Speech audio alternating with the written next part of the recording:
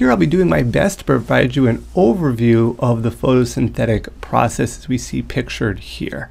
A lot of times it's abbreviated capital P lowercase s, so if you see that, that stands for photosynthesis.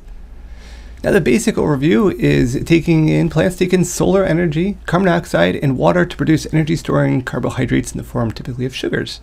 Oxygen is generated as a byproduct and a waste product for plants, which is a good thing for us animals because we need that to breathe to go through our cellular respiration process. And the water is absorbed through the roots of the plant and is transpired throughout the plant there to help move water, keep everything hydrated, high turgor pressure, and also move nutrients. Now, looking at photosynthesis on a macro and micro scale, not all cells within a plant carry out or have all the components to carry out photosynthesis. Cells in the middle layer of the leaf have the chloroplasts, which contain the photosynthetic apparatus. We see that here, the dark green region. Look towards the top, that's the cuticle, and that's a waxy protective layer. This dark green section here is where the photosynthesis will be occurring at the highest rate. Now within the photosynthesis, it's a very complex sequence of steps. In short though, it's conversion of light energy into chemical energy. So it takes place in two stages. We have the light dependent reaction, and then we have the Calvin cycle, or the light independent reaction. The light dependent reaction takes place in the thylakoid membrane and uses light as the name implies, and it's generating ATP and NADPH. Those energy molecules are going to the Calvin cycle, which takes place physically in the plant within the stroma, and it uses energy derived from these compounds to make Ga3P, ultimately will be made into sugars from the carbon in carbon dioxide.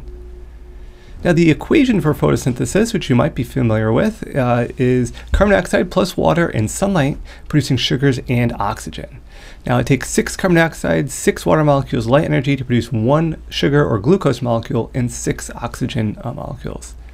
It's kind of deceptively kind of simple when you look at it this way, but there's a very complex sequence of steps that derive this.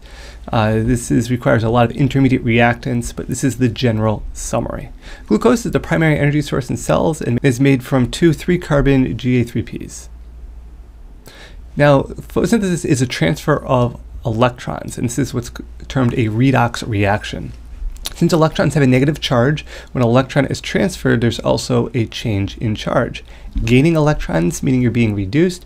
Losing electrons, it's called oxidation. So if you think about gaining a negative charge, your total charge is going to become negative. It's going to be reduced. It's going to be less than what it was before.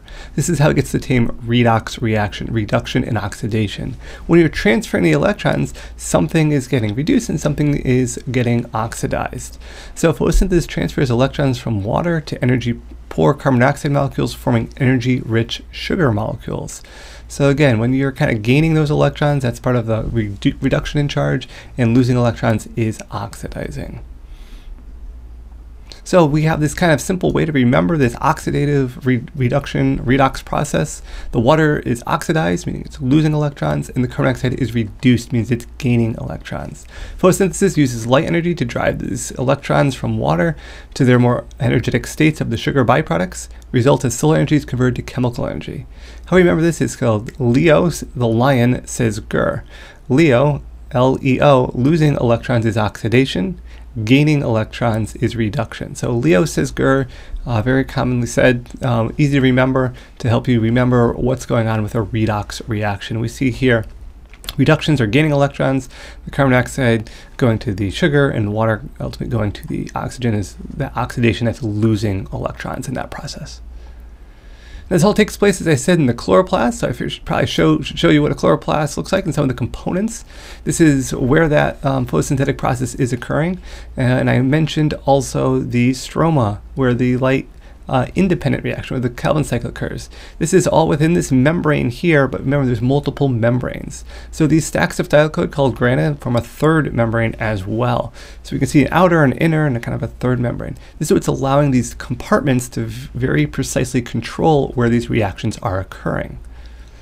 Now, chloroplasts, from multiple views here, we can see that chloroplasts consist of thylakoid membranes surrounded by the stroma. The thylakoid membranes contain molecules of the green pigment chlorophyll for the absorption of light. You can see in the cartoon image how they look here, kind of all stacks. This is what they look like in an actual image. We can see those really dark kind of banding regions are those basically those thylakoids there stacked together to form those grana. The absorbed light, most of the light is lost as heat from the leaf. So that's kind of an interesting note that those leaves are out there, but they're receiving light, which is great. They need that to be able to convert those sugars, but they're also getting a lot of heat energy. The cooling aspect of transpiration is very important for plant survival, and that transpiration is kind of like the plant sweating. You can think of it as that in that term, where those high energy molecules are being evaporated, reducing the temperature of the leaf so it doesn't burn. So we have photophosphorylation, which is generating ATP, adenosine triphosphate. This is the energy used by the cells to complete its necessary function. That's the highest level, adenosine triphosphate.